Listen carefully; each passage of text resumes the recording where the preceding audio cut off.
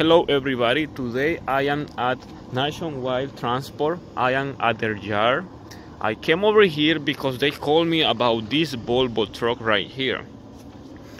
Their mechanics have been checking it and trying to figure out what's going on. The problem that this specific truck has is then it is no power at all inside the cab.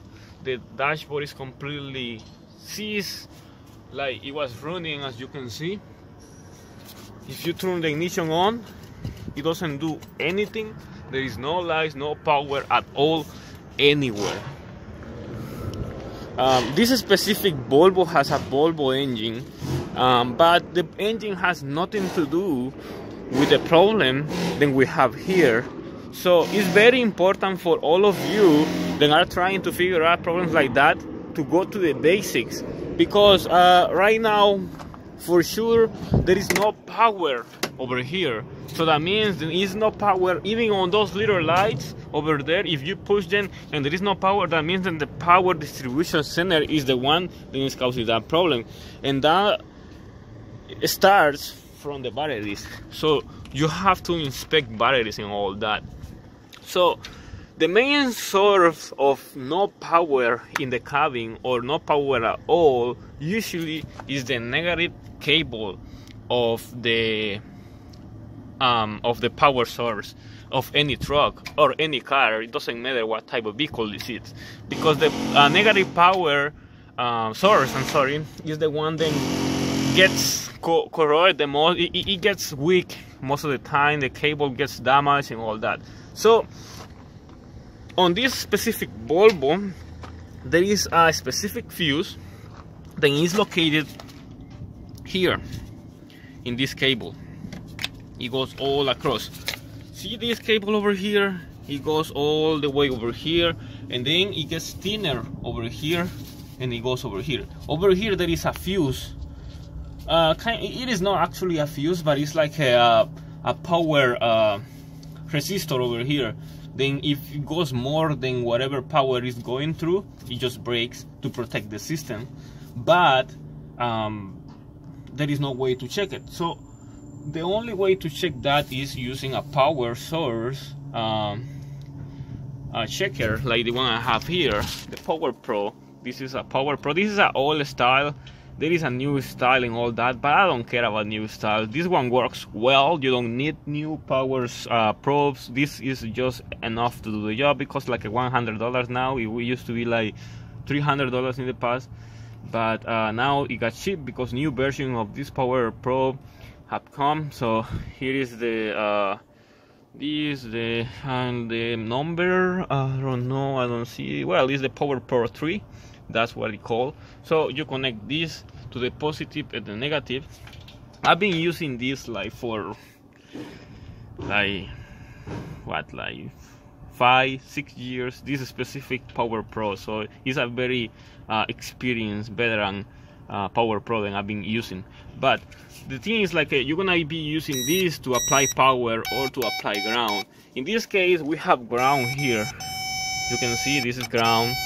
We have ground here, so this cable goes across the batteries and goes all the way over here. So over here supposed to be negative power. So if I go here, see we have positive power. So this is something wrong, because this cable comes all the way from the batteries.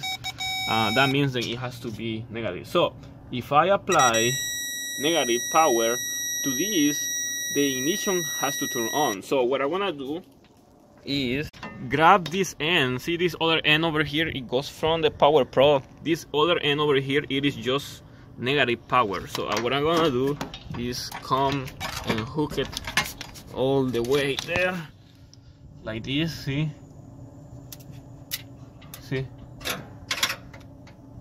you can hear everything running now.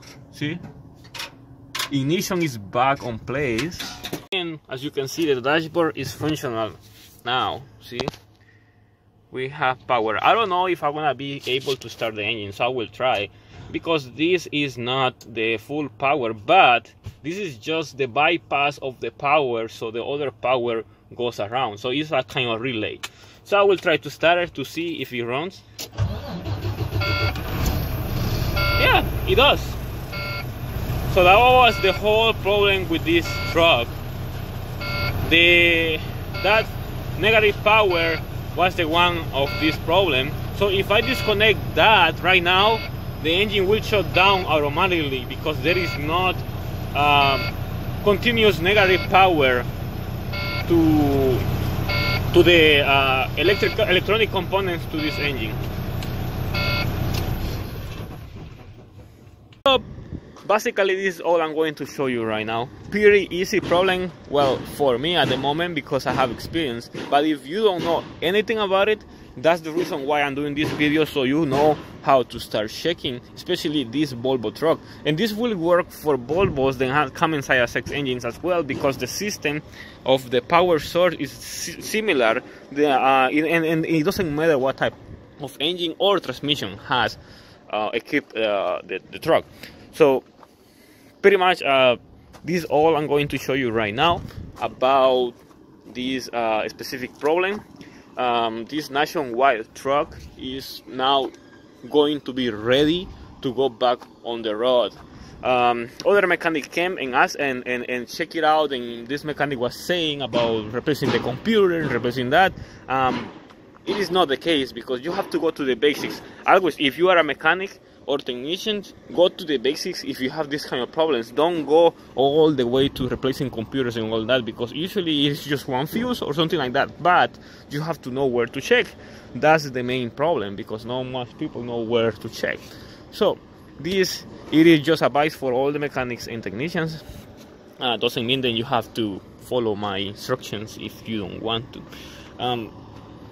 Alright, so this is all about this specific problem. I'm trying to make some Volvo videos of new videos, because I know people have been asking me about Volvo videos, so I'm trying to do videos.